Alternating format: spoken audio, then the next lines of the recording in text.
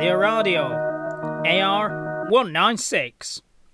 Arado produced the AR-196 in 1937 in response to a request from the Kriegsmarine, or German Navy, for a reconnaissance float plane to operate from surface vessels, mainly the big capital ships.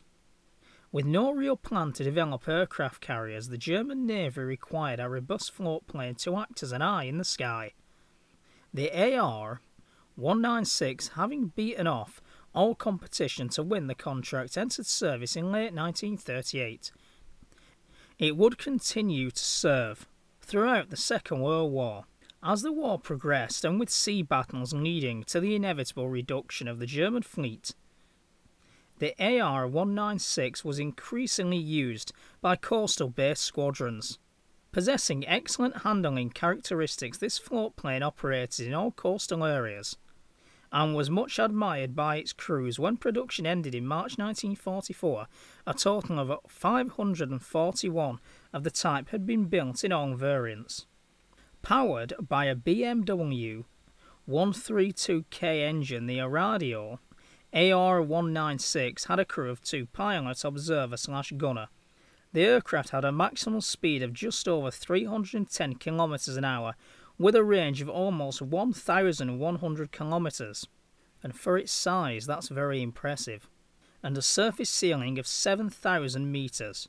Armament on early models consisted of one MG-50 machine gun on pivot mounting in the rear cockpit. Later, AR-196A3 variants carried 2 wing-mounted 20mm MG-FF cannon and 1 fuselage-mounted MG-17 machine gun, whilst twin MG-81Z machine guns replaced the earlier MG-15 in the rear cockpit. Fitted with wing racks, the AR-196A3 carried 2 50kg bombs.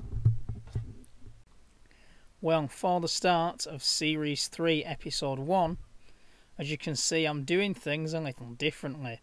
I have more photos than what I can fit in the actual video, and there is that many to choose from.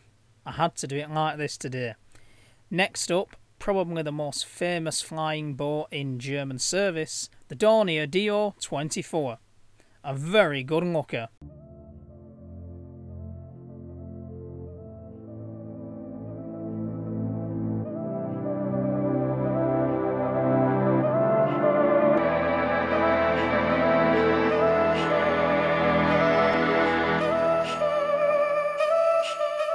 Probably the most famous of all the German flying boats, the Dornier Do-24. The Dornier Do-24 had its first flight in July 1937.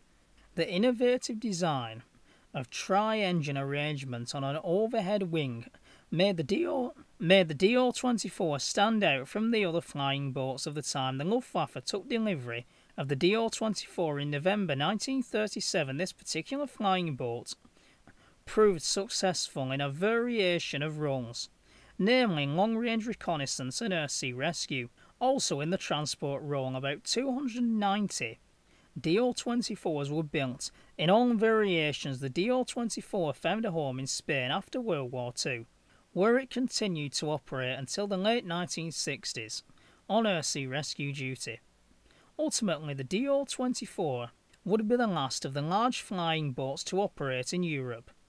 Powered by 3 BMW Bramo 323R engines, the final military version, the Do-24K, had a crew of 6, pilot, observer, engineer, wireless operator/gunner and gunner.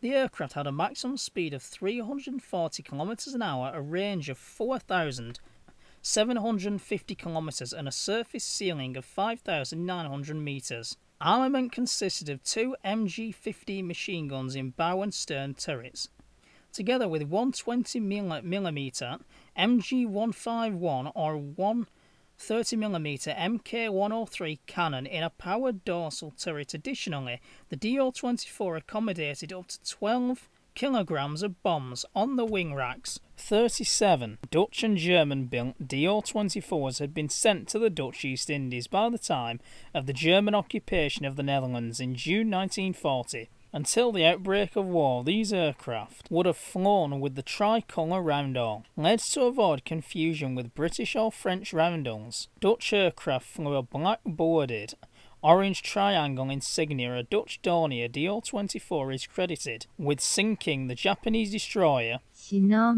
on December the 17th, 1941, whilst the ship was escorting an invasion fleet to in British Borneo. On the 10th of January 1942, a Dutch Dornier DO-24K spotted a Japanese invasion fleet heading for Tarakan Island in Dutch Borneo, giving adequate warning so that all oil installations could be destroyed before the Japanese arrived. After the Japanese had invaded the Netherlands East Indies, 6 surviving DO-24s were transferred to the Royal Australian Air Force. In February 1942, they served in the RAAF through most of 1944 as transports in New Guinea.